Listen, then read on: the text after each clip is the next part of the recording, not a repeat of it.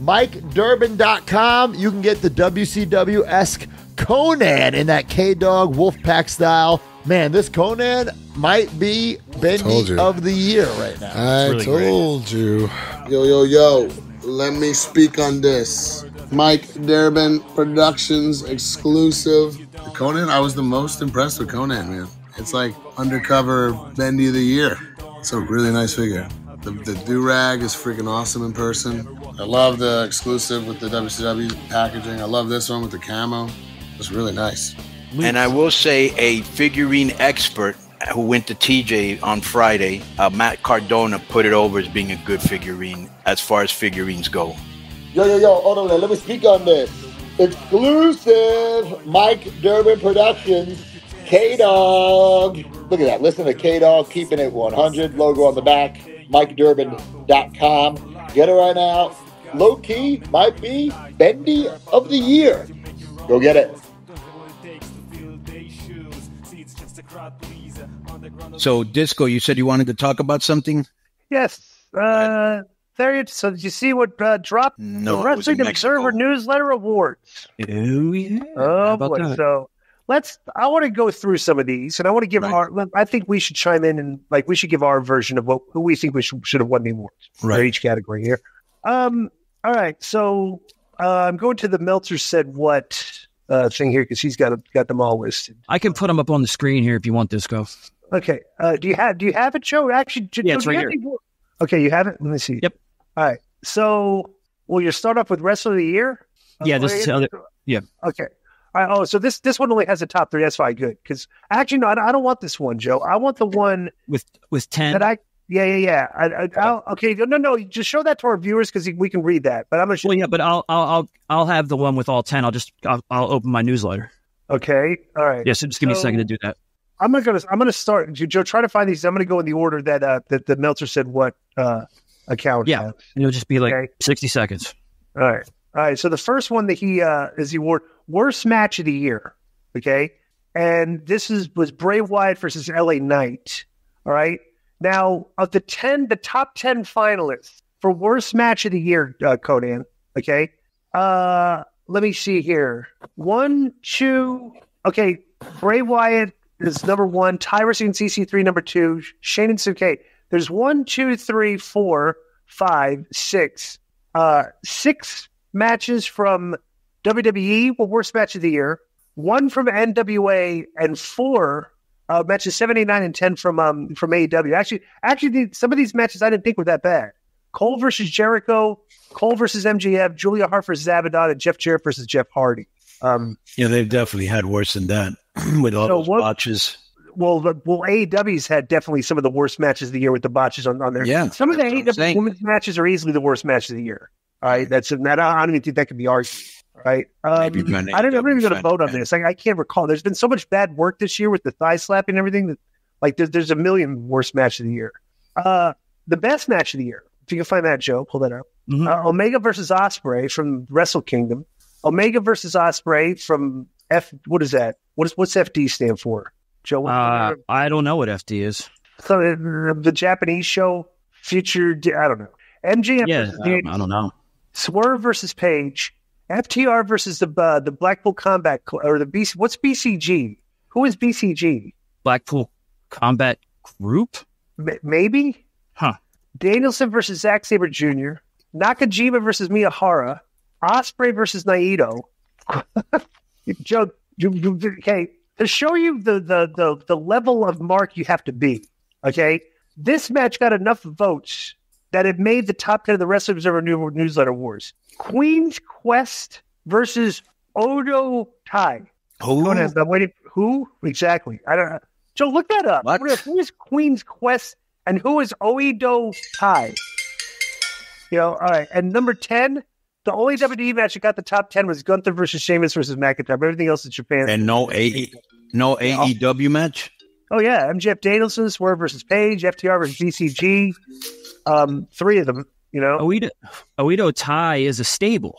Villainous professional wrestling stable in World Wonder Ring Stardom and formerly on the Japanese Indies. Wait, that's a Stardom match? Yeah, I'm seeing here it says that Queen's Quest and Oedo Tai are both stables. It was a cage match between both stables, DI. All right.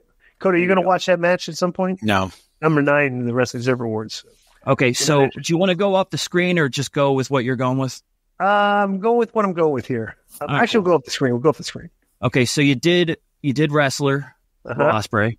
Okay, so then we got. I did not do wrestler yet. Okay, let's start with wrestler. Okay, best wrestler: Will Ospreay, number 1; Cody Rhodes 2; MJF 3; Roman 4; Bryan Danielson 5; Mystico 6; Seth Rollins 7; Okada 8; Miyahara, Kento Miyahara. Who is that? Must be a new Cam Nakano and Moxley made wrestler of the year. That's hysterical. Tied for 10. Cody, is your video down? No, wait. I put it up. I missed it. All right. Well, I would vote for Roman as the wrestler of the year because he's biggest draw. The rest of them are fine. I had nothing really to argue there. There's a lot of the best workers. I would say, Cody and Seth, and Roman for the WWE are probably their best guys. And it's the same thing. MJF, Bryan Daniels. Keep going. What else we got? So next up is the MMA most valuable. Do you want to do that? Skip that, John. No. Okay, so now we got most outstanding wrestler. Will Ospreay. The difference. Right. Skip this. This is a useless. Probably best worker. Tag team of the year. Okay, FTR, Owens and Sammy, Goto and Hashi? Yoshihashi. Haruki, Goto, and Yoshihashi are the third best tag team according to the people that read Dave Meltzer and once again, guys I've never heard of. The Young Bucks, Mark Davis and Kyle Fletcher. Is that Aussie? No, you actually missed another Japanese group I never heard of, or guys. Takuya Nomura and Fuminori Abe. These guys must be really good. Conan, the Rise, I've never heard of them, right? Number 3. Francesco. Number 4. Francesco, Akira, and TGP. Oh, TGP is what's his name? Yeah. Perkins. Was it Perkins? Yeah. The Usos, number 8, but they've been split up most of the year, haven't they? Right. Yeah. Mm-hmm. Yeah. But still, though, they were tag teams up until WrestleMania, I think, right? And then for 4 months, but they should be on this list. The Acclaimed and Jun and Ray Santo, whoever that is. This is 2 years in a row for FTR, DI. Rape Street's 2 years. They didn't really wrestle that. It says the year included holding the AEW tag titles for several months and anchoring the Collision show. Anchoring the Collision show, great. Yep. Well, they're chasing is this part of because remember their whole gimmick was like they're going for their legacy, Yeah. So so I wonder if this is like they consider this part of their legacies where I bet they do. The rest of them are protected. Those plaques are going right on the wall. Okay. The best on interviews. Number 1, Eddie Kingston. Number 2, MJF. Number 3, Christian Cage. Number 4, John Moxley. Number 5, Cody Rhodes. Number 6, Bryan Danielson. Number 7, Will Ospreay. Number 8, CM Punk. Number 9, LA Knight. Number 10, Don Callis. You see a pattern there? Apparently, AEW's got all great interviews. Right. WWE hardly has any, I guess. So Roman Reigns should be on that list. That's ridiculous. 100%. It's absurd. So this list is nullified. And there's no Heyman either. Heyman's not on. I'm not even going to acknowledge this list. It's absurd. Okay. All right. Oh, Heyman's an honorable mention with 65 votes, but no Roman Reigns even an honorable mention. There's Heyman according to them of the 16 the wrestlers listed in best interviews and honorable mention. Only 3 WWE personalities are on that list. Not only that, bro, the best talker in all of professional wrestling is not there in the top 10. Paul Heyman. All right, it's absurd. Promotion of the year: World Wrestling Entertainment and Elite All Elite Wrestling. That's a surprise because these the people that did this that voted are very weird because we're going to see some of these other categories. Keep going, Joe. Okay. I don't want you to those other shows. So then, best TV shows. Okay, so the people that said that WWE is the best promotion, but they said the best weekly TV shows are Dynamite, Collision number 2, and then SmackDown. Gee, I'm surprised they didn't put Rampage, then SmackDown. Rampage is ranked 7th. It's ranked ahead of a New Japan. It's ranked ahead of bro. Impact. There's no way. There's a lot of AEW bias. That seems for sure. Yeah. It's like a joke, Yeah. Go ahead, keep going. And I think that maybe there's a little bit to be said that a lot of WWE fans are casual fans and don't even know what the Observer is. And a lot of the, the other AEW are like more hardcore, and you know what I'm saying? Right.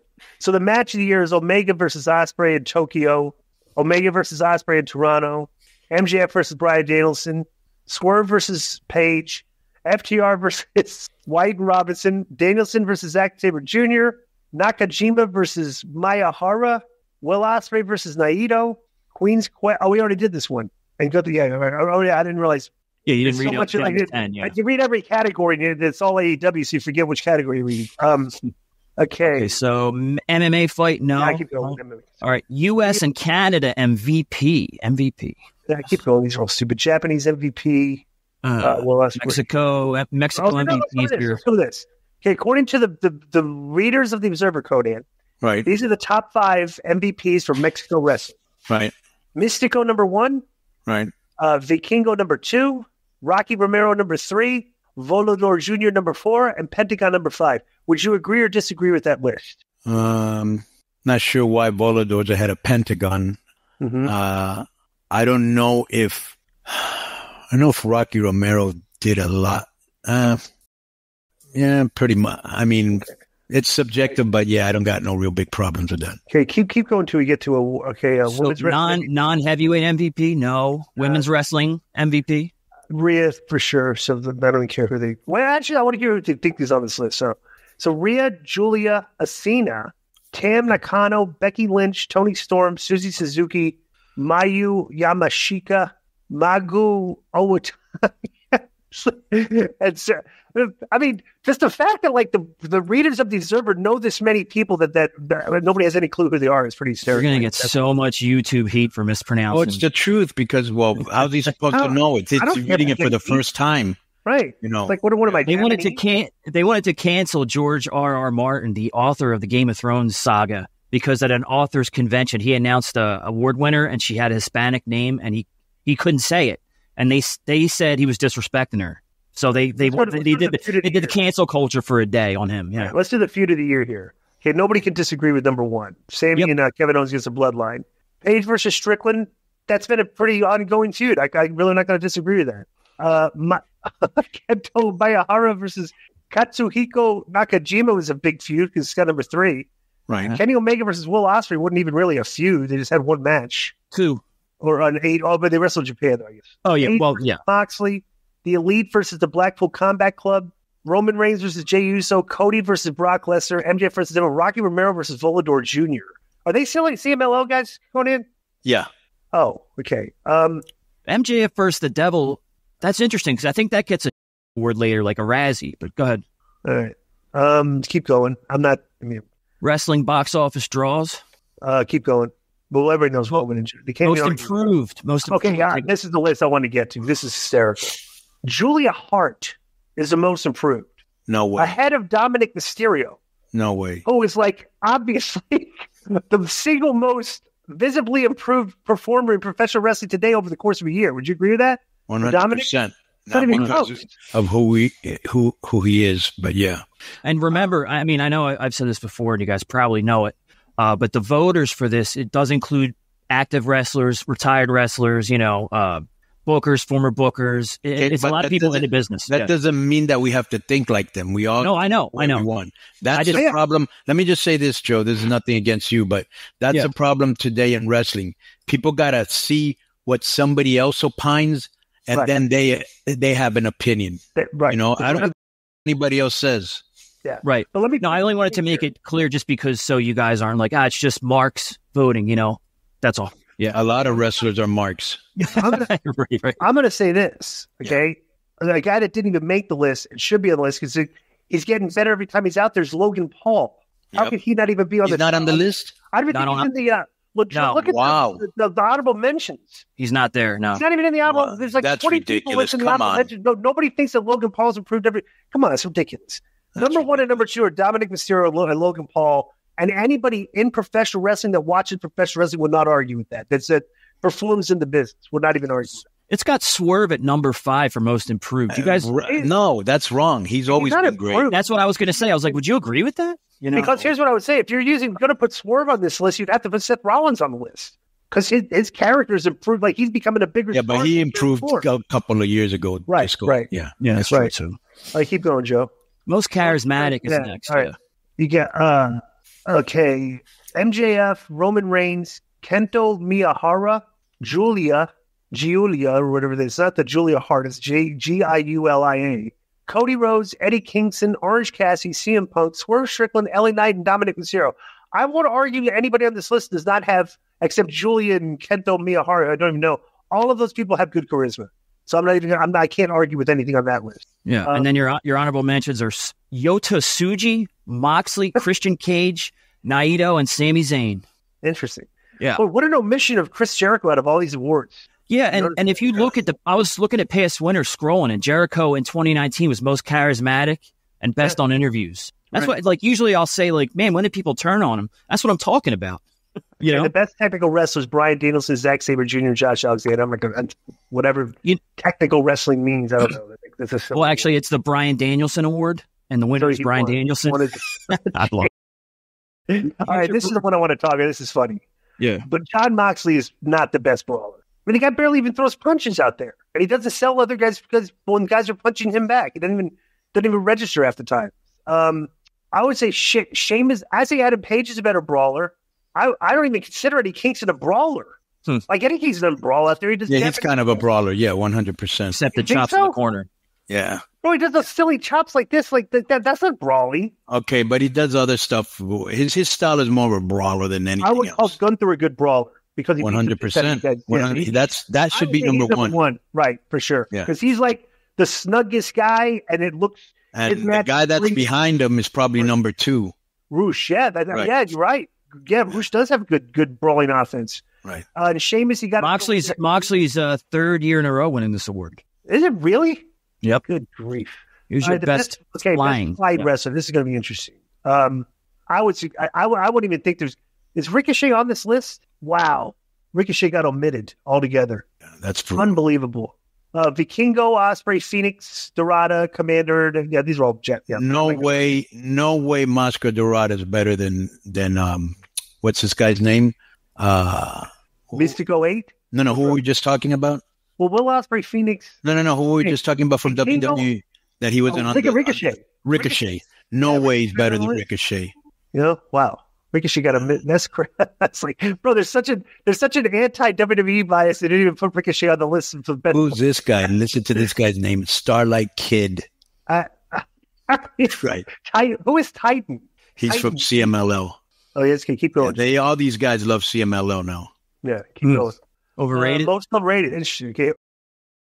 Oh come on, come on. To save Dave Meltzer's credit, the people that read his, I don't want to insult these people, okay?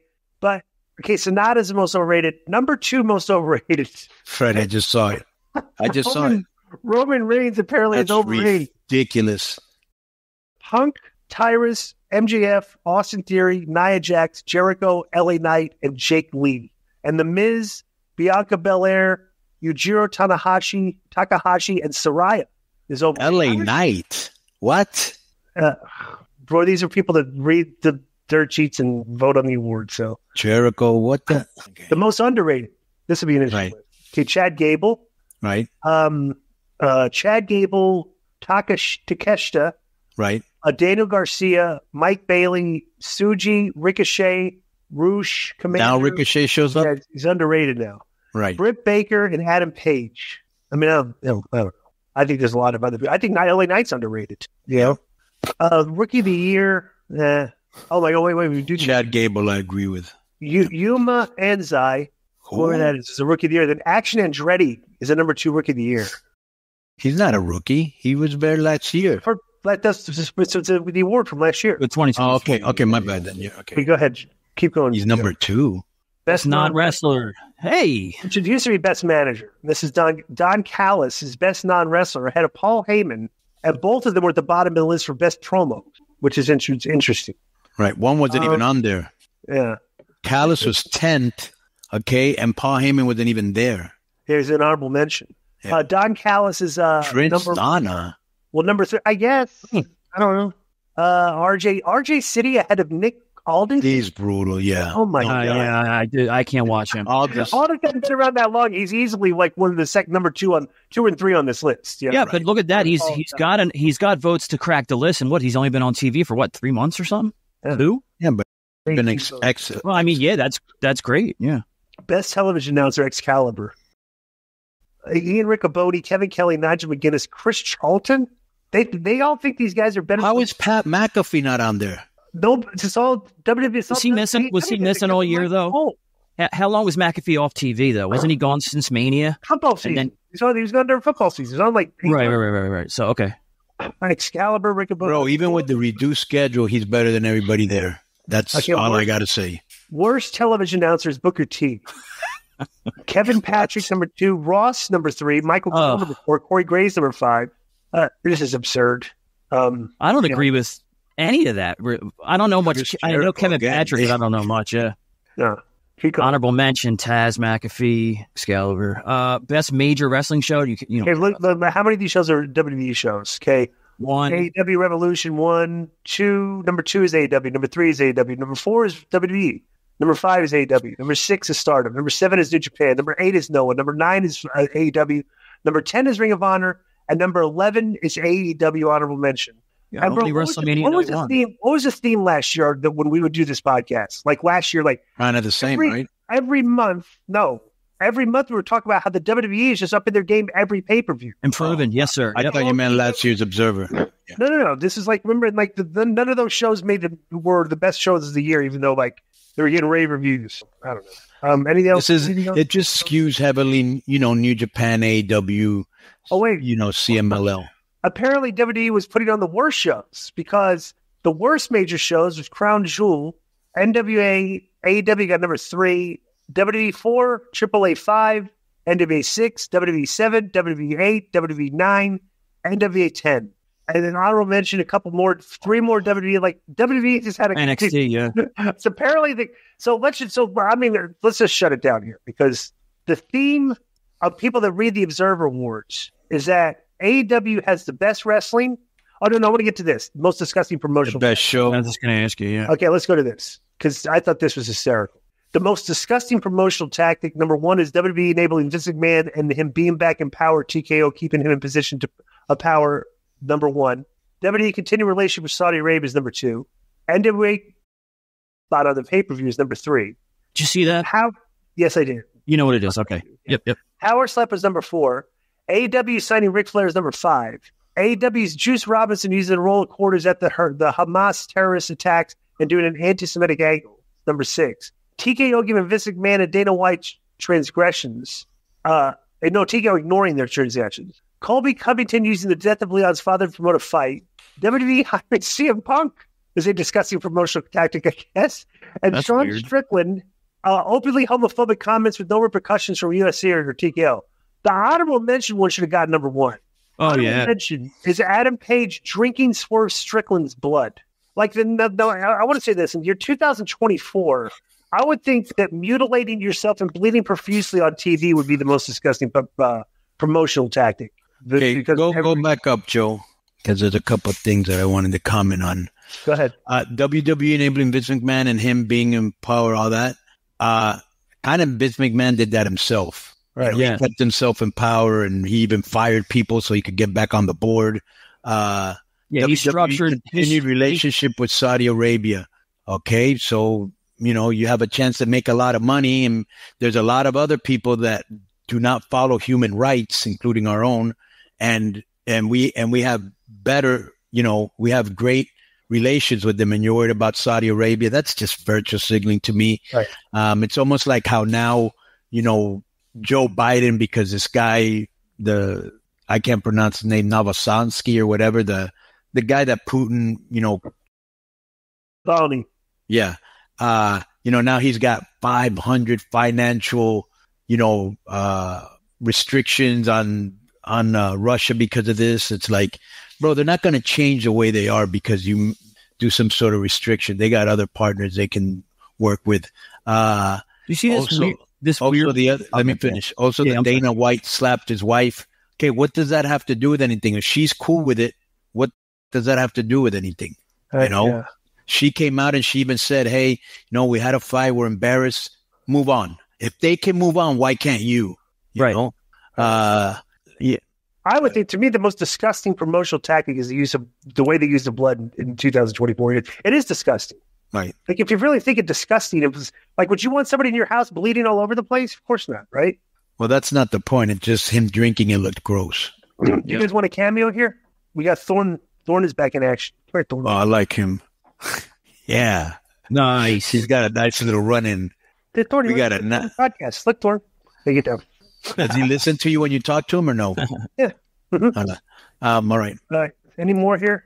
We got worst TV show. Well, who they vote for in that? I think worst match. Let me see what's TV show, match, feud. So these are all the worsts coming up. I don't care. I mean, they're all going to be WWE. And, NWA's worst TV show. But the bottom line, LA Knight worst match. Yeah, go ahead. If you would show this list to somebody that hasn't watched wrestling, and they went and watched, they would obviously think that the AEW shows are going to be great. Like, all the best performers are on there. Go to Booker of the Year. Yep. Booker of the Year. So for some reason, the people that read the Observer voted that the WWE was the best promotion. Right. Okay. They also voted that AEW Collision and Dynamite are the top two shows, but they think that Paul Levesque is the best booker. Oh, so Tony Khan is number 2.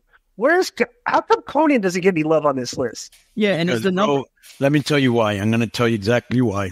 Because all the hardcore marks hate me calling them marks because I show them no love. I don't put over their lame. So I'm the enemy. That's why you always see negative put up about us, because they're trying to get us heat. They're trying to get us canceled. And they don't understand, bro. We're not built like that. Never will be. And so there's a lot of hate, So this number 3 guy, Juan Manuel Mar, he's CMLL, I'd assume. Right. Yeah. Okay. So wait, people voted for the CMLL guy number 3, but you didn't get honorable mention. Yeah, that's and bro, even when we were doing great business, but like I said, they all hate me, and I don't know that they hate them, but I don't like what. So they also gave Nick Khan the promoter of the year, but he's not even. Is he a promoter? What's his role there? Yeah, I don't know why they would call him promoter of the year. Weird. He's the president of WWE. Hey, so you're going to tell me that Tony Khan did a better job promoting Dana White? That's what it's. Yeah. Yeah. Look at number 4. This shows you Chavo Luderoth. This guy's like 90 years old. He works for CMLL. He's a promoter of the year. Come on. I swear it seemed like spite votes, man. Tony Storm, Cassidy, Bloodline, Brochachos. Who are the Brochachos? That was Adam Cole and MJF. Oh, okay. LA Knight, Dominic Mysterio, Swerve Strickland, Cody. They're not funny.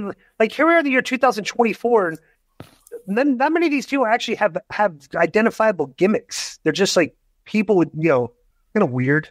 Worst gimmick. Oh my, here we go. The Devil, QTV. Actually, QTV was the worst gimmick. Remember that?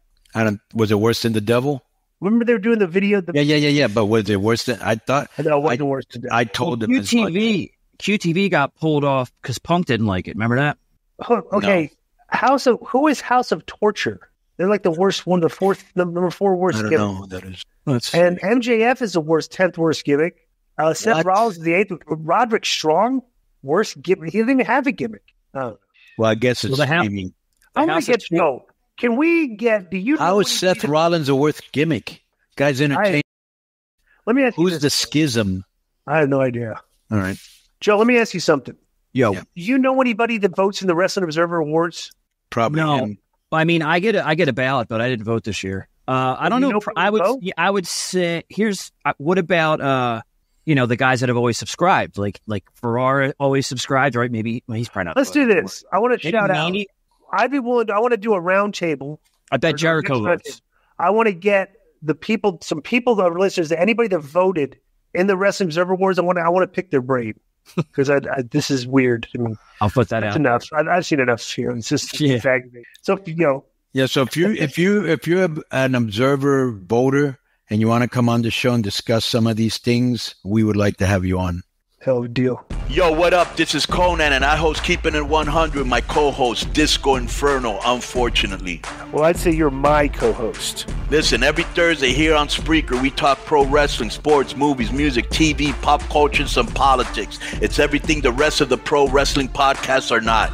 Tune in to hear myself, the superior one, educate and inform. Tune in to hear me bury Disco. That's very disrespectful. Join us every Thursday on Spreaker and keep it 100. Boom!